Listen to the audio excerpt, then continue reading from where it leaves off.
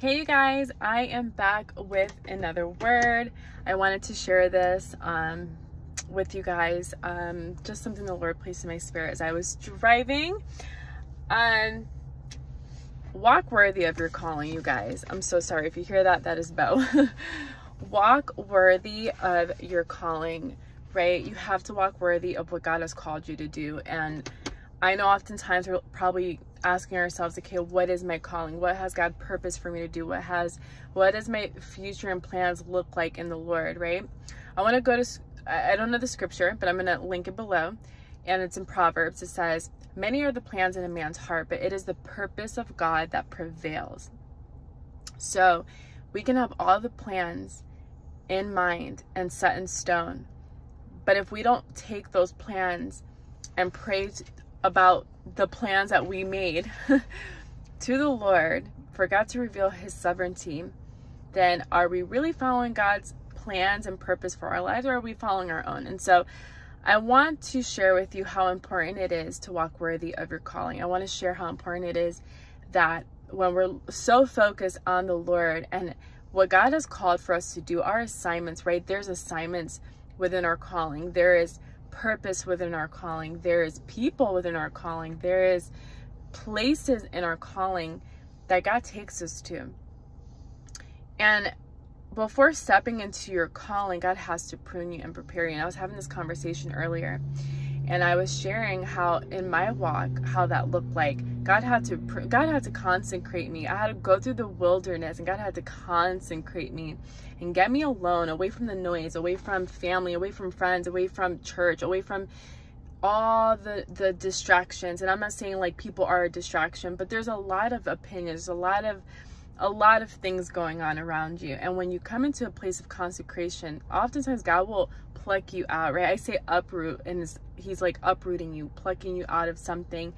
And you're in an incubation season. Think of a baby in an incubator where they're just being constantly fed and just revived in there to get to their nurtured best well-being self, so that they can grow and be healthy. And so think of it as being in an incubation season. And many of you guys probably are in this season. And I feel like we're always going to go through a season with the Lord. And oftentimes that one-on-one relationship with God keeps going and going until God brings you the people you need, the connectors, the divine connectors, the helpers, and it keeps going and going and going. And so God has to get you into a consecrated season so that you can know and distinguish the voice of God above everything else. There's so many things pulling on our attention in our everyday lives that we can detour and look to the side and think, oh, maybe this is of God, maybe this is it. But in reality, has God called you to that thing? Has God called you to that season of whatever it is that it looks like? Or God calls you, but he speaks to us at the same time. God is a God that he not only speaks, but he moves. And God confirms himself through his peace, through who he is, his word, right? Faith comes by hearing the word of God. If we hear the word of God, if we're studying the word of God, if we're meditating on the word of God, if we're praying without ceasing, if we are in constant fellowship and just seeking the Lord's face in all that we do, right? Proverbs 3:5-6 says, trust in the Lord with all your heart and do not lean onto your own understanding, but in all of your ways submit to the Lord and he will make your path straight. So when we submit unto the Lord in all of our ways, not just in most of our ways, not just in some parts of our lives, but when we submit to the Lord and acknowledge him in all areas of our life, God shows up. And that's the exception in being set apart. And when you're set apart, you're called by God. He says, many are called, but few are chosen. When you are chosen by the hand of God, God wants to prune you. God wants to use you. You will go through the fire. You will be refined. You can hear and see clearly, right? Your eyes are open. Your ears are open. God says, have eyes to see and ears to hear. And those that do understand what God is saying. Don't be like a foolish man that is completely blind. He says the blind lead the blind and they both fall. But instead, open your eyes to what God is saying. How do we do this? And you're probably thinking and asking yourself, how do I walk worthy of my calling, Jeanette?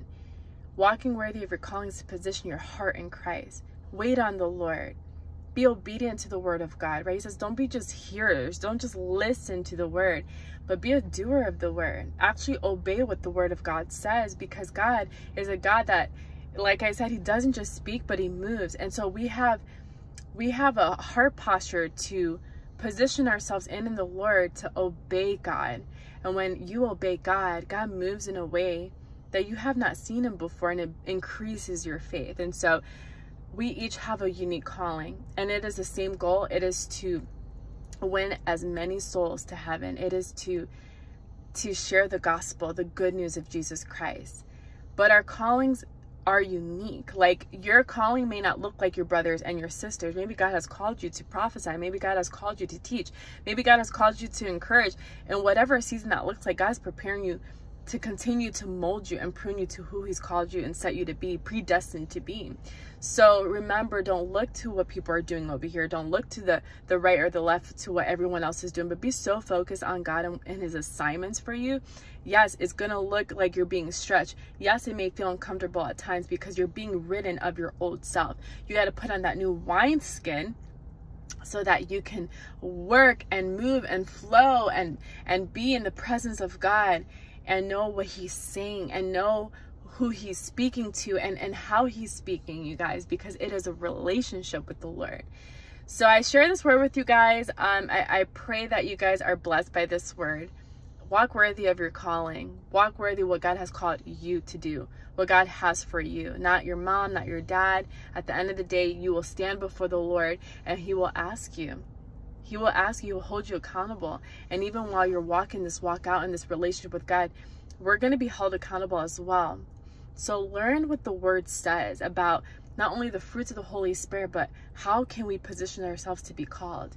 It is to hear the word of God, and he is the word, you guys. So I pray this blesses you guys. I pray it encourages y'all. Such a good word, and it's just saturated in the Holy Spirit. And I'm just... Oh, also, I want to say thank you to every single person that has been sowing into my life. And it's not financially, but this is words of encouragement, y'all. The last couple of days I needed it.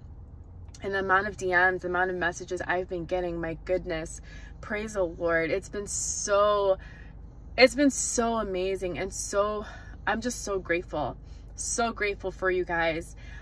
This community is just so wonderful and it's so important. And I pray that you guys are blessed by these words. And obviously it is the Holy Spirit. I give God all the glory. I am just a vessel as well as you guys. But I'm praying for you guys as well. So I love reading your messages, and also for those that have sent letters to my PO box. Thank you guys so much. I appreciate you guys so much. I don't know what I would do without Beamyourlight. It's been such a blessing in my life, and as well as so many others. So I will talk to you guys soon. God bless you.